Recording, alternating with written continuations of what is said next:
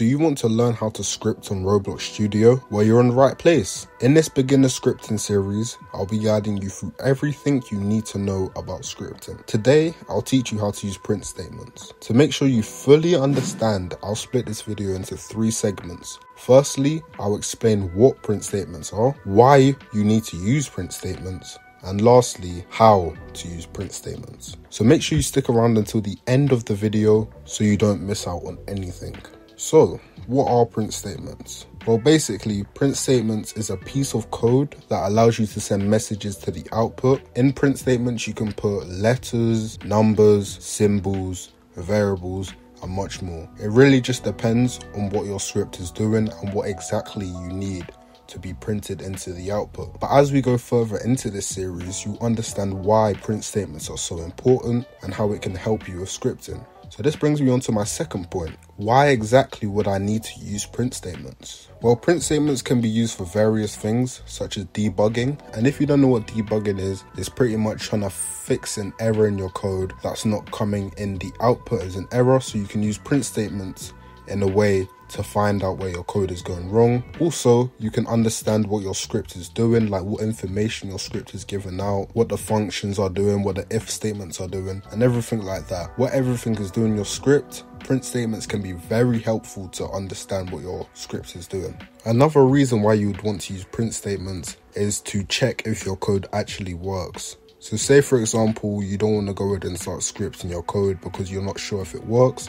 You can use a print statement instead of writing the whole script and it not working. Because if it doesn't print, you can go ahead and find out the reason why it's not printing and you can fix that before you start scripting. So now I've explained what print statements are and why we need to use print statements. Let me go ahead and show you how to use print statements. So as you can see, we're in Roblox Studio. Your Roblox Studio will not look as similar to mine because I have the output open and the Explorer open.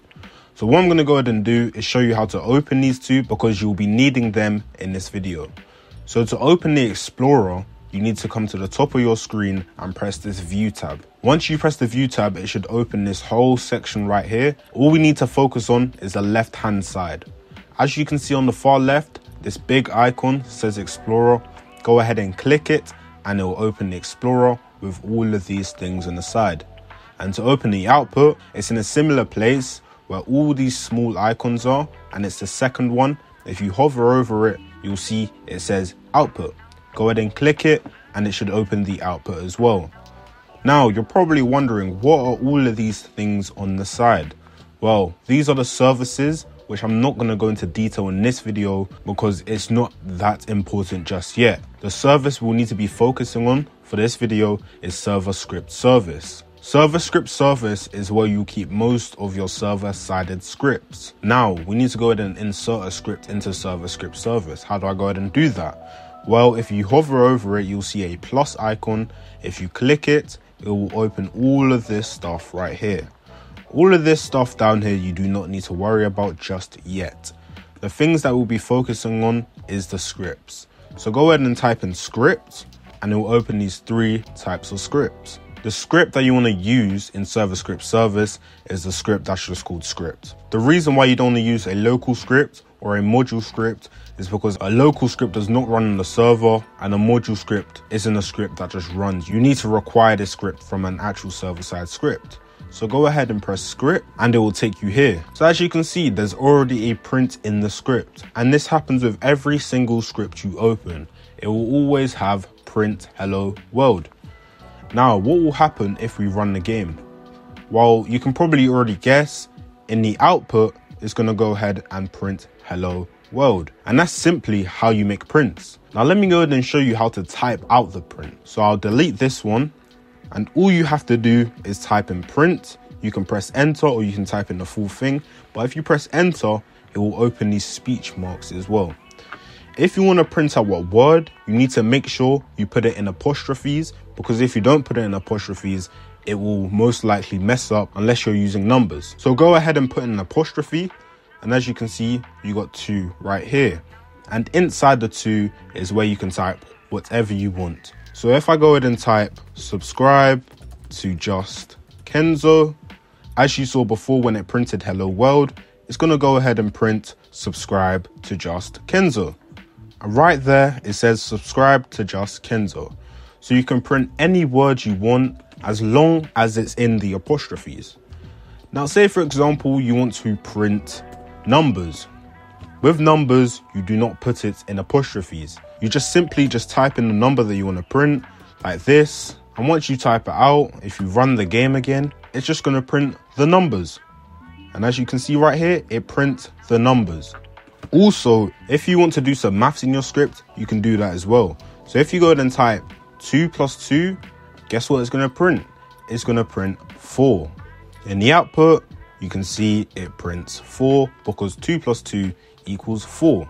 You can also print if something is true or false. So if you just go ahead and type in true and run it, you can see in the output it will say true. And if you want to print false, you can just type in false, and in the output, as you can guess, it will print false. Now what I'm going to go ahead and do is explain what each of these are.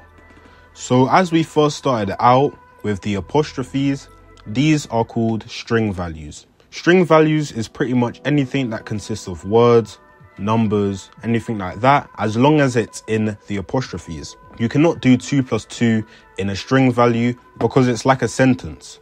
So if I was to type 2 plus 2, it's going to just print 2 plus 2 because the script is running it as a sentence. It's not running it as a calculation, it's running it as a sentence. So as you can see in the output, it prints 2 plus 2. Now the numbers without the apostrophes, these are called number values or int values. Whatever you want, they're pretty much the same thing. There's a slight difference, but I will not go into that in this video. These are number values. You can do calculations with number values, and you can only print numbers. If I was to print subscribe, you can already see it underlines it in red and nothing will print. We're just going to get nil in the output because the script reads it as nothing's in between the brackets. So that's why whenever you want to print a string value, make sure you put the apostrophes either side of the words. And now lastly, false and true. These are called booleans. Booleans are pretty much used if something is true, like 2 plus 2 equals 4, that's true, and it will print true. So later on in this series, I will start talking about if statements and how you can use if statements and print statements together effectively. So with booleans, you can only use true and false, nothing else. You don't have to use the apostrophes because if you were to use the apostrophes, guess what? It will turn it to a string value like this, and it won't be orange anymore because now it's a string value instead of a boolean. So everything I've just explained is everything you need to know about printing. I hope this helped you guys out. Let me know in the comments if it did. Let me know in the comments if you have any questions because I'll be responding to every single comment. The next video, I'll be focusing on variables and what variables are. So make sure you subscribe, turn post notifications on so you do not miss the video. Thanks for watching until the end. Adios.